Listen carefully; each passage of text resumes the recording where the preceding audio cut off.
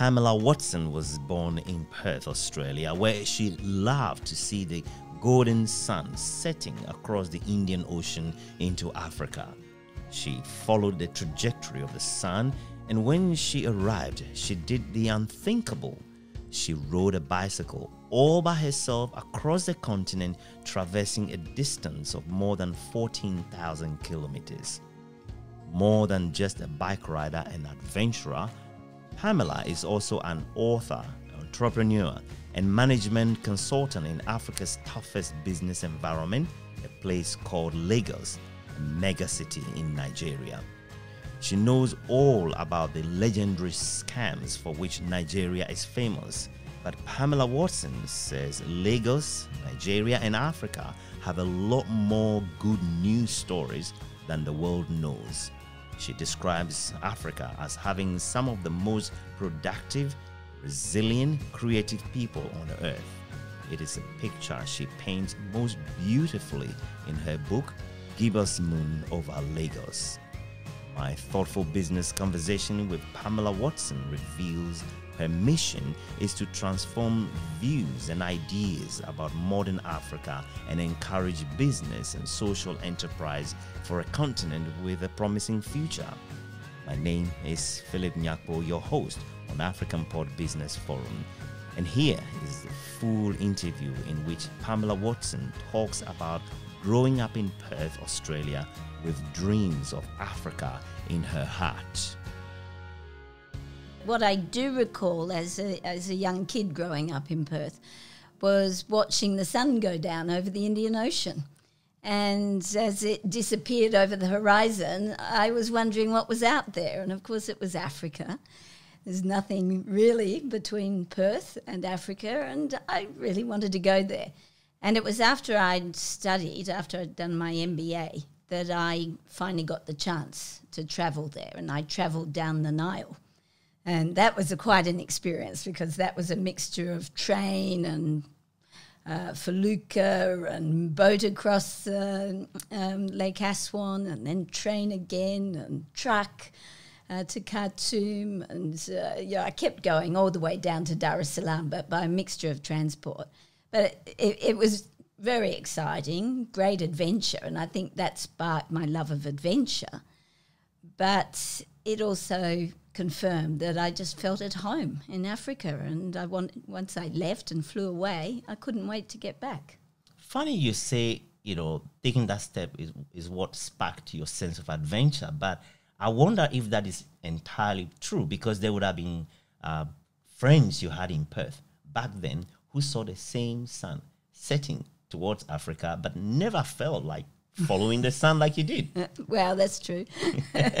So where did the sense of adventure come from for you? I think I like unpredictability. And there was a certain predictability about how my life would turn out if I stayed in Perth. And I felt like, yes, very pleasant life, but I wanted something more. When you first stepped out of Perth, again emphasizing that Perth is one of the most isolated cities in the world, how did you feel? Didn't you feel you had misplaced yourself, if I can put it that way? I first left Perth to go to Sydney, and I can remember that there was an overwhelming sense of loss of control, that in Perth I felt I knew, for example, on any weekend, I knew all the activities that were happening in Perth. We're a small village, and they might have been far apart, but it was somehow quite manageable. And when I arrived in Sydney, I can remember being overwhelmed, and it made me quite anxious. And I kept on being hungry to try different things, because surely I should be able to try them all. And it took a while to actually learn to let go, and that I was in a place where there was a feast of activities, and one couldn't do them all. Yeah. But at least Sydney is still Australia, a similar culture. But going over to Europe, and we're focusing specifically on Africa, is a whole different ball game. Look, my first overseas trip was actually to do my MBA in Canada. I got a Commonwealth Scholarship, and that was quite a culture shock going there. That was after I'd been in Sydney. And the culture shock there was the cold. and so, that was a taste of a completely different place. But seeing as you're sort of pushing me, I guess part of my sense of adventure came from my parents, that they had travelled in the 1950s to Europe on a ship before I was born. And they'd spent 6 months travelling around Europe, and that was very unusual for that particular time. And then when I was in my teens, they took me out of school so that we took 3 months that I could go to Europe and visit Europe with them. So I guess from my parents as well, there was a value placed on travel and experiences in foreign places that perhaps other families didn't. But, the other thing is, although Perth is an isolated place, it means that you're there looking out at the world and wanting to be out there in the world. And I think that's shared by a lot of Western Australians. So it's a place, isolated as it is in your words, kind of gave birth to an adventurous spirit. Yeah, and just think, we're not an old state. 1827, when the first the colony was established, and the people who came were very adventurous to put down roots in such a remote corner of the world. So I think there's a stock of people who were pretty adventurous in coming out. I think my grandmother came in the 1920s, just after the First World War, and she came on her own from Scotland, and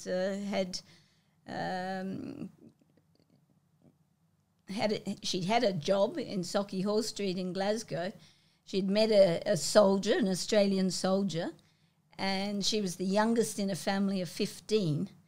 And she got herself passage to come out to Perth just to see whether there was any future with this man. But on arrival, she got her own accommodation. She got a job in another shoe shop here in Perth. And eventually they did get married, and the family came from there. But she never got back to Scotland.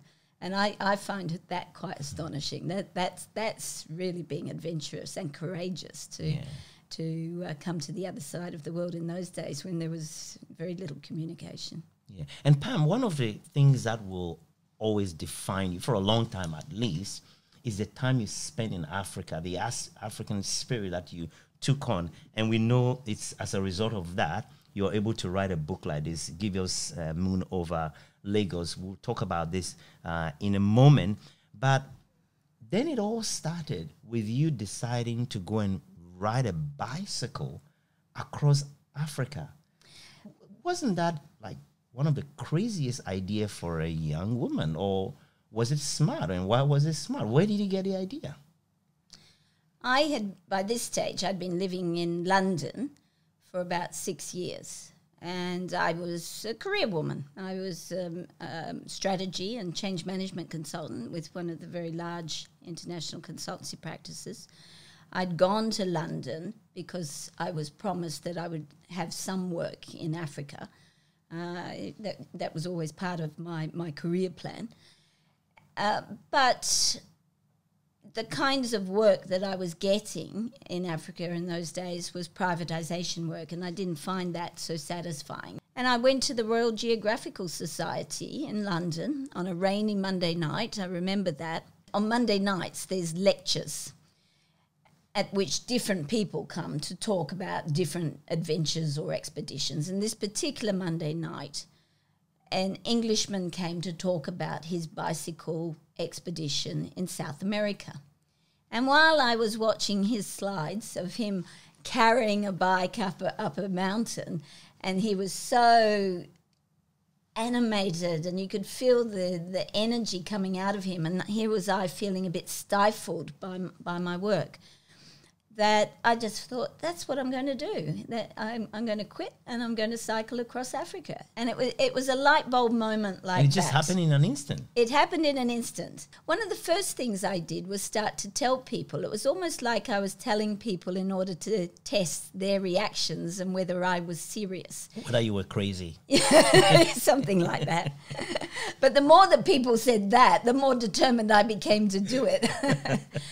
So how did you choose the bicycle? I quit my job and spent 6 months in London planning for the expedition. And the woman who ran the workshop where I took my bicycle for repair, Ninon Asuni, I went to her to ask for her advice about what kind of bike.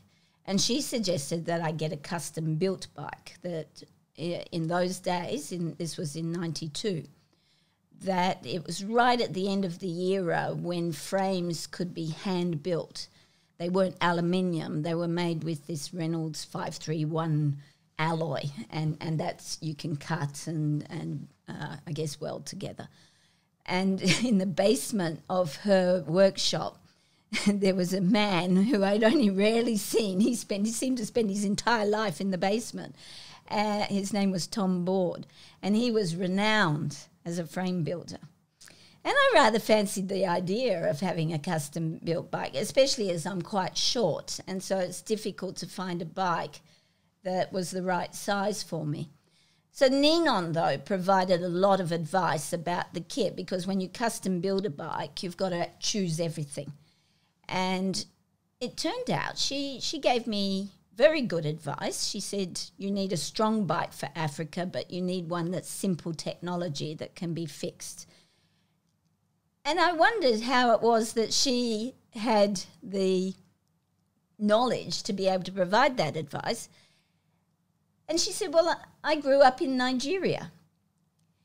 And her surname was a Nigerian name. And it turned out that her mother, an English woman, had married a Nigerian after her husband had died.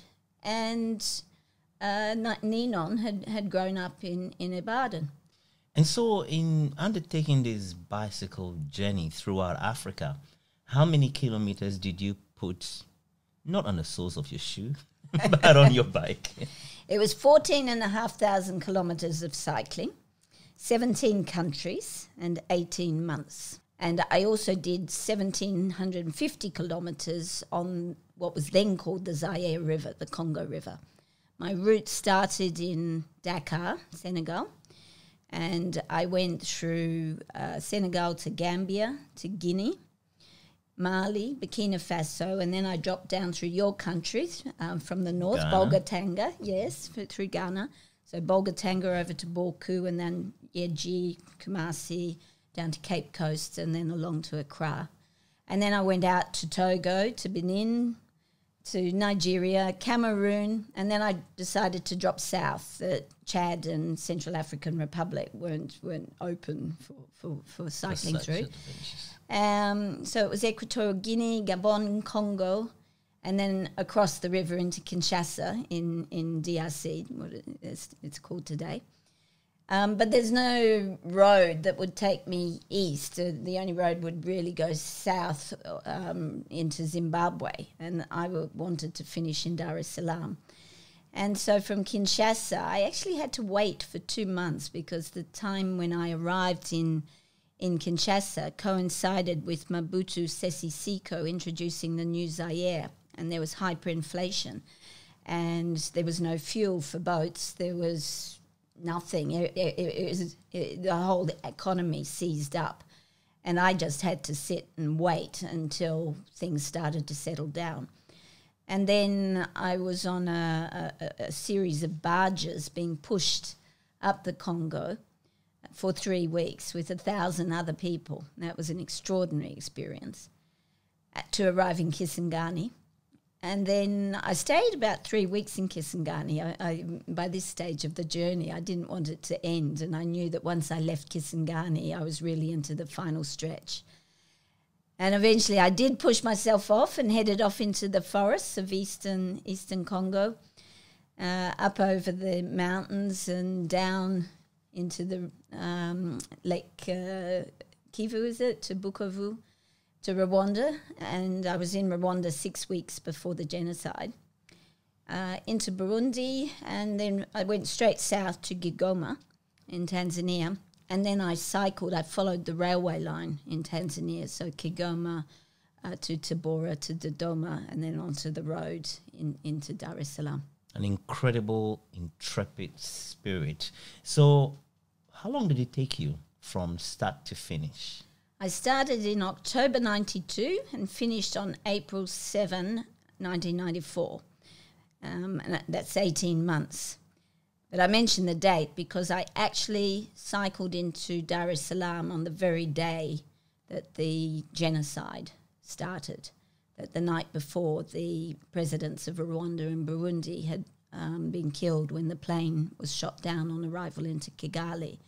And when I arrived into Dar es Salaam, it was a day of mourning. It was a very, very... of course, on that day, people didn't know what was going to unfold as a result. But yes, a tragic day in Africa's history. I presume you would have learned a lot of lessons throughout these 18 months of an incredible journey. But can you tell me the most important thing you learned about yourself and Africa as a continent as a result of this unusual adventure? I tell people that the experience was one which gave me self-knowledge, that away from my own culture, away from the noise of daily life, I was the situations that I found myself in, I had to deal with them and adapt and be resilient to them. But my safety was also wrapped up in how I responded to situations. And I started to become much more aware that if I was irritated or angry in a situation, maybe there was a sea of children and they were all screaming and shouting. On some days I'd play with them, and on other days I'd be so, it was just all too much. And the days were similar. So although the conditions changed, although I might be in the Sahel, I might be in the forest, in fact, the welcome was always the same right across Africa. But daily, my response changed, and it made me realise that it was me who was changing. It wasn't the situation, it was me. And it made me much more conscious of my emotions and where I was as a person. And I discovered that the more tired I got, the more on edge I got, the more anxious I got in situations. And to manage that, I slowed down. And in fact, in the 5th week of my journey, I was bitten by a dog. And this was pretty devastating because there were some Chinese doctors who told me that they couldn't sew up the wound. It was a big slash behind my left knee by an Alsatian. And they told me I couldn't cycle for 1 month. And I'd only been going for 5 weeks. This was in the highlands of Guinea. And I just thought, it has all been so very hard. And I was really struggling to cope with this new life in the villages that I thought, is this a message to give up? And actually in the period while I was waiting for my leg to heal, I got to know a young Cote d'Ivoirian woman who worked at the accommodation where I stayed. And she said, Pamela, it was a good spirit that made the dog bite you. Clearly there was a bad spirit waiting further down the road to do something worse. And really you should slow down and then things will go better.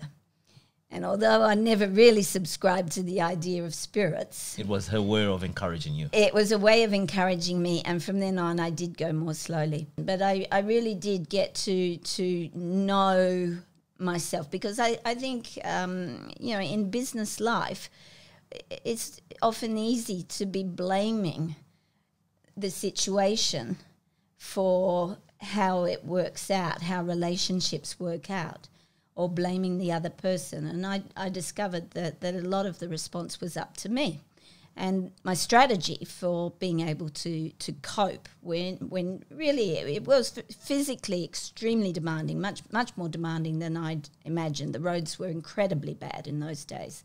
Potholed, not worked on for 30 years, slippery gravel. My bike would slip into gullies and I'm having to pull them out. And so I'd be arriving in the evening into a village looking for somewhere to stay, really, really tired. What I discovered was I could go for about 3 days and then I needed a day off. And so I started getting a new rhythm to my journey, whereas at the beginning I was beating myself up that I wasn't a real cyclist. I wasn't doing 100 kilometres a day. And that I needed to catch up. I'd made a plan of how far I should be. Good consultant. I had a 12-month plans. Yes, I had a 12-month base case, and it was a 15th month worst case, and I was just slipping further and further behind.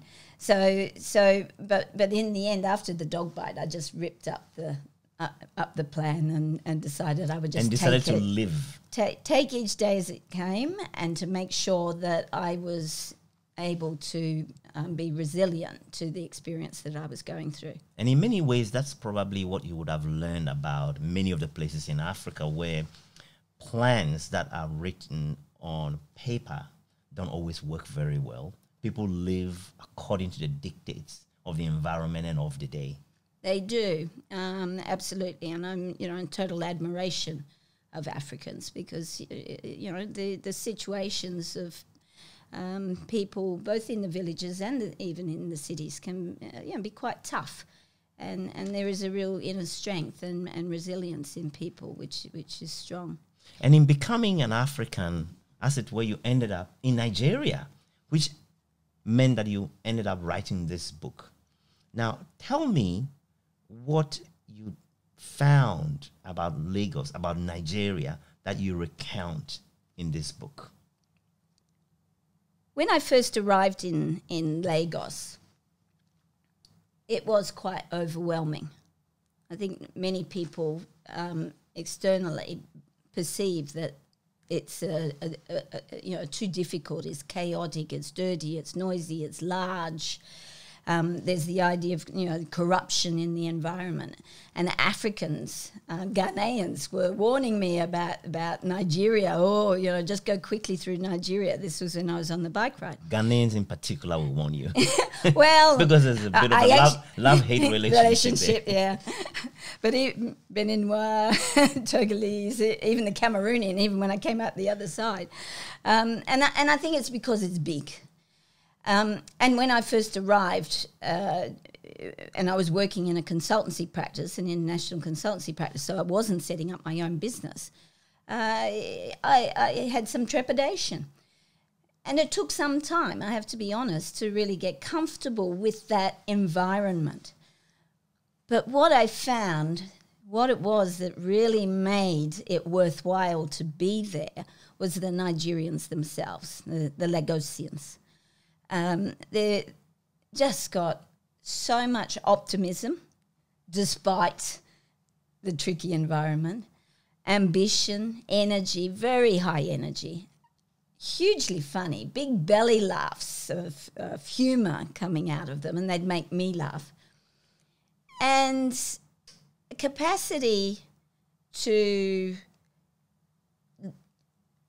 make humour out of the dire things that might be happening in the country. I think they're actually quite willing to see the problems that their own society has. And they laugh at them because that has to be one of the outlets when you're powerless to change some of these things. And they happen when the leadership do crazy things that are going to impact your life. The jokes, the stories that would come out in response to that, we'd be laughing, and yet it'd be something really negative that was going on.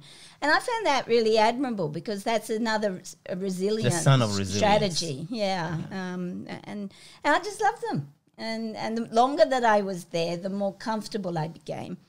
The life in Lagos is a roller coaster, a real emotional roller coaster, so that you can be on the highs of your life where things are so intense that when they go well, that the exhilaration is fantastic. And a lot of that comes because you're feeling you're having an impact. It's not because you won a contract. Certainly for me, a lot of the exhilaration came through maybe a good training program, and you know, you could feel that people were hungry for learning and that they'd really absorbed things and were thanking me for having helped them. But then that would be matched, sometimes on the same day, but certainly in the same week, by something going wrong, and you get plunged down into lows that were perhaps lower than you might experience, certainly in a place like Perth. And in a way it became addictive. I think, you know, it's probably like crack cocaine or something, you know, some drug where you're up on a high and then you're down on a low, and it's that shift which causes the addiction. And I think Lagos is a bit like that life is intense, and so you feel alive. Was there ever a time when you felt like giving up on Lagos, on Nigeria, on Africa, because it wasn't worth it?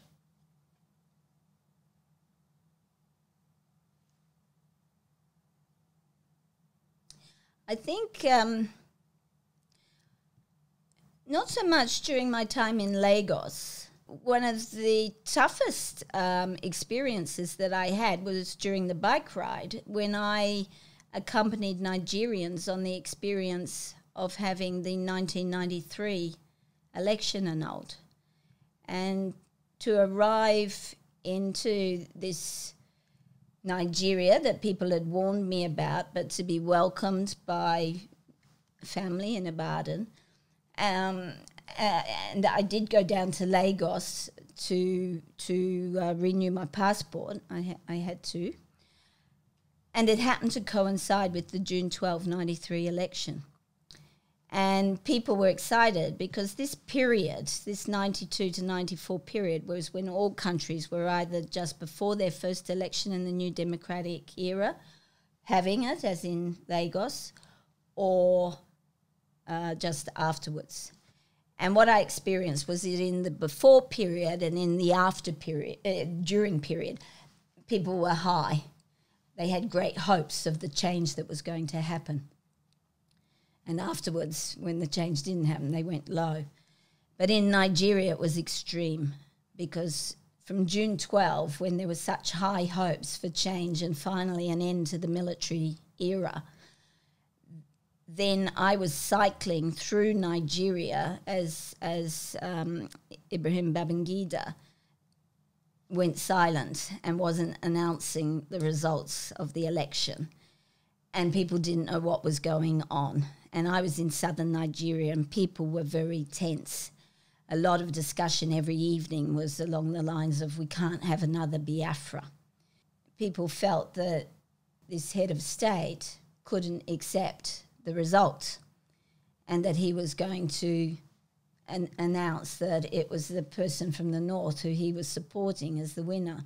And so I was joining them in this ride of, you know, what was going to happen. It was very tense. And then the bombshell came when I was in Calabar, when he came on the news to announce that he was annulling the election.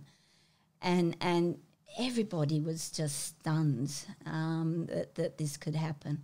I joined them in that feeling. It just felt that you were being played, that you were being treated so, you know, much of no consequence, that you put through this process of voting, of feeling things are going to change, and then he just announced that it was to be annulled. And yeah, that I really felt for Nigerians. And what I really admired, though, because I kept watching it as I cycled off and they had to stay and live with the consequences, was that there wasn't an outbreak of war. There wasn't, civil unrest. And that's something I do find about Africans. There's a stoicism and an acceptance, which perhaps sometimes has led to these leaders being able to stay too long.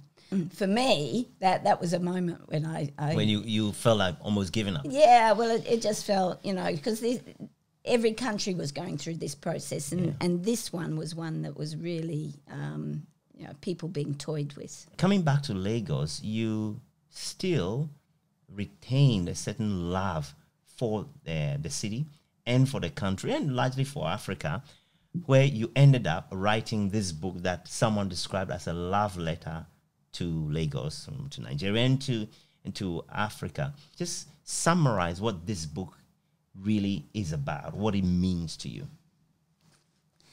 Well, having had the classic African adventure, cycling from one side to the other, being out in the villages, I wrote my first book, Esprit de Batuta, Alone Across Africa on a Bicycle. And that, I think, matches the idea of a lot of people of both adventure and Africa. And when I went to Lagos, I went on a grand adventure. And what I've written is the story of my time there, which was running a consultancy practice, but the thing where my heart lay was running a social enterprise. We made handmade paper and paper products, and I was creating employment and also recycling. The adventures there that I had, they were very special to me. And personal in many ways. Yeah, and very personal. But when there came the time that it was time for me to leave, and I started sharing my story with Nigerians, I realised that my story could have been the story of any Lagosian.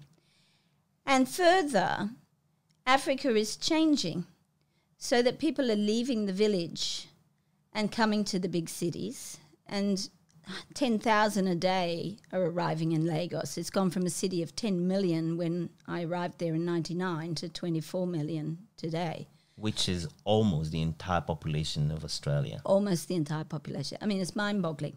It's also got a GDP, which just the city of Lagos has a GDP which is more than the combined country GDPs of Ghana and Kenya.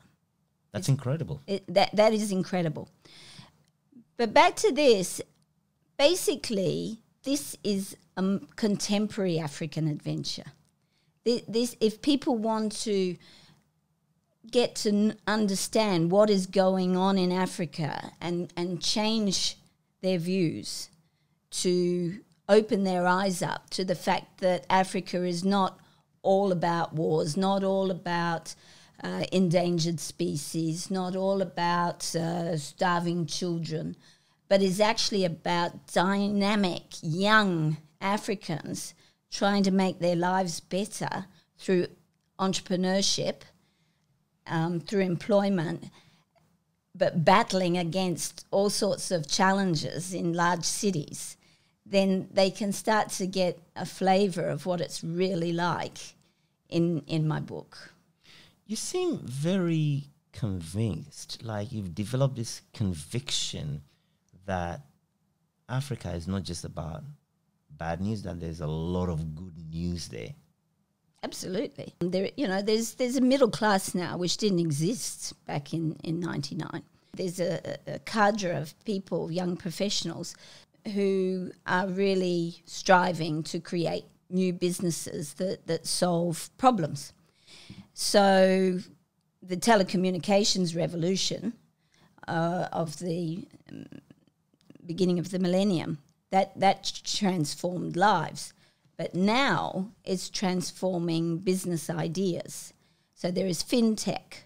There's so many different, individual ideas within those labels. But whether it's banking and being able to transfer money out to the poor mother who's out in the village more easily on a mobile phone and with mobile banking, or whether it's the farmer who's able to know the prices of crops through a tech-enabled app. These things are changing lives. Lagos itself has gone from being pretty ramshackle and with maybe 5 restaurants to having a thriving media and art scene. The music scene is phenomenal. New groups coming out. Nollywood is huge, and in arts, every time I go back to Lagos, not only are there fashion shows, are there art shows, there's operas being put on, original operas that have been written. So what I see that as a good news story is that these are people who are just writing their own future. It's not the Africa where they're waiting for someone in the West to provide aid or to invest and bring a business and bring jobs. These are Africans doing it for themselves. And I've seen just so many businesses take off in Lagos. So that, for me, is a really good news story. Africa's very young and they need jobs. People are coming to the cities in search of jobs. But there's also a population explosion. And so Lagos, with its 24 million, will grow to be perhaps the 3rd largest city in the world by 2050. Nigeria is, equally going, heading for 400 million. And these people need to be fed. And so there also is a focus on getting to food independence and a big focus on agriculture now, which there hadn't been before. And that's starting to transform the nature of agriculture and agro-processing. So there's a lot of change happening, which is very positive. And that confidence you're expressing, obviously, is confidence that can be said of the other capitals around the country, from Cairo to Johannesburg, from Nairobi to Accra. There is this spirit of entrepreneurship taking hold all over the continent, and people wanting to make something of themselves and of their community. And as you said, fintech and technology is taking hold, and so many of that population are just moving ahead, very much different from the picture people have in mind, maybe perhaps especially in the Western world. But at the same time, people generally have this idea that it's a place not fit for business. Do you think these are people that can actually may miss out on what's happening in Africa? Each environment has its own special characteristics. Each sector has got its own problems. I'm a firm believer that business can succeed in Africa, it's sort of foreign business. The diaspora in investing and they're growing businesses. Very challenging environment. So it's not something that can be done easily. It requires time to come up with plans which are taking account of all the challenges. And I do think one needs scale of the investment, probably larger than one would need in a different environment. The things that one needs to look for in the planning stage is not only all the things about the market opportunity and just looking at developing the financial plan, but it's very important that the partners that one chooses to partner with in the local environment, that you've done due diligence.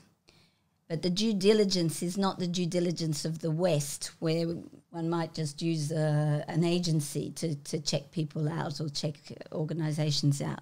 But it's really getting to know people and getting to know the people who know those people and getting to know the culture. And so it takes time to do that, because your success or failure will be based on the people that you're deciding to partner with. And it's not only the ones who are perhaps joint venturing with you, it's also who is going to be your supplier, your employees, your key employees, your bankers, getting to know the regulatory environment and who are the key players in that. and really being able to understand those relationships that are going to be important. So it's very important to take the time to work that out, and then work out strategies about how one is going to ensure that the business ethics that you're holding to can be actualized when you're on the ground. And that's where you come in as a business strategist and who have run your own successful businesses. There's a lot you have to give in that area, isn't it? Just the sheer amount of experience in business you've amassed, not just in the Western world, but also in the so-called developing world, but in the strict context of Lagos and Africa. Yes, I do. I currently help not only foreigners but Africans as well to build businesses which are stress tested. And having been through it myself and experienced business at the boardroom level of very large companies and understood the kinds of issues that were existing in those large companies, and then run smaller business and particularly my social enterprise, I've seen the same kinds of issues but from different lenses. And I think that's what provides me with the capacity to see the system and to then look at other people's ideas and to see where maybe they haven't thought hard enough about how they're going to really either protect their business or to build in the processes and controls that they need. And that probably will mean putting in more money into the business than they anticipated. And it probably means developing plans, not only taking time to develop the plan, but anticipating that execution will take a lot longer. There will be more delays, ones that some you can predict and some you can't predict, but you certainly can predict that there will be delays. And I imagine, being the business woman that you are with international experience, when you got a position to become Australia's honorary consul in Lagos, you would have learned quite a lot in that sense as well, seeing how businesses function with or without government support, whether it is limited in some shape or form. Yeah, absolutely. I think it is very important for foreign businesses that are going in that their trade officers and diplomats have representation, because these are challenging environments and policy changes do occur even after one's made an investment. And so you might have a contract that's been negotiated and you've got an understanding of the playing field that you're going into, and then something goes wrong. And to have your country's representatives there to help you, perhaps to to explain why proposed changes are unfair or negative to your business, and the consequences that they will have for the country itself, perhaps, creating unemployment.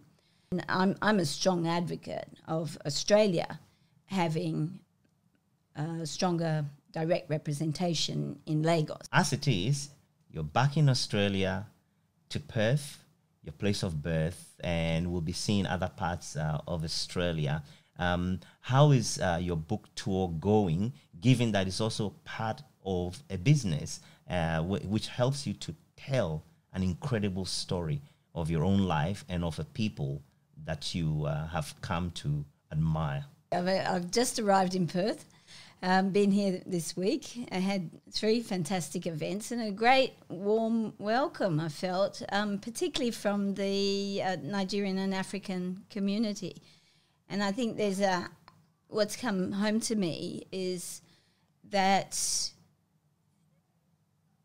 Africans would like Africa and Nigerians would like Nigeria to be perceived differently, that some of the good news stories get out. And so I had one woman come up to me to actually thank me for speaking up and telling the stories that I was telling.